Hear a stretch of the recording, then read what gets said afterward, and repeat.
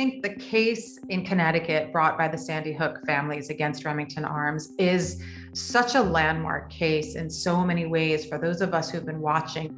There's a law in place in the United States called PLACA, the Protection of Lawful Commerce in Arms Act. PLACA prevents individuals from suing the gun industry for civil liability for damage caused by their actions. If I sue a gun manufacturer for a harm caused to me or my family, the gun industry is going to respond to that litigation by saying, I don't have the right to sue them because of PLACA.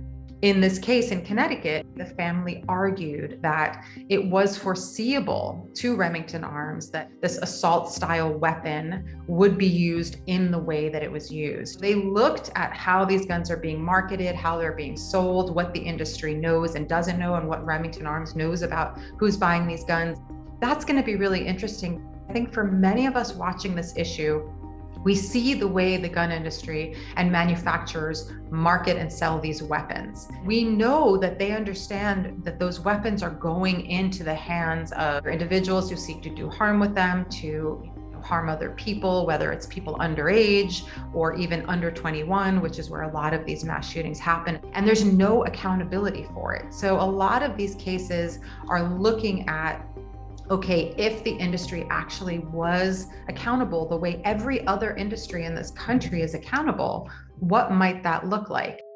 There's actually 4 states that have now passed laws which create a specific set of responsibilities for gun manufacturers: New Jersey, New York, Delaware, and California.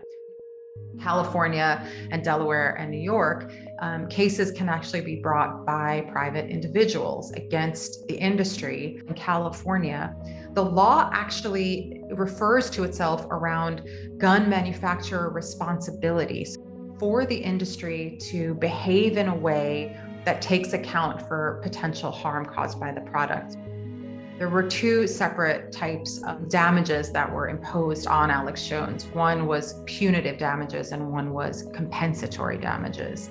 And the family that brought that litigation against Alex Jones was awarded both in different amounts. People have no patience for not only gun violence and the failure of the industry to step up and take positive action, but individuals like Alex Jones that are really worsening the situation by denying that these horrific mass shootings have happened in the first place. I have not found most politicians in the US, especially at the federal level, look at this issue strictly in the context of the facts and what works. But when it comes to the courts, really the facts, it has to speak for itself. It is creating this really positive opportunity to have a forum, to have a really specific conversation. Guns have changed. They've become far more lethal. And more importantly, there are so many more assault weapons in private hands in this country than there were a few decades ago. There has to be a commitment for the public, for all of us everywhere in the country who care about the safety of our children and communities, to speak up, to get engaged and active, to show up to those hearings, to make the phone calls to our elected officials. We know that Americans support regulation in all of these different ways, including assault weapons. But until they vote that way, until they speak out, then the politicians think it's a passive support. And so it needs to become an active support.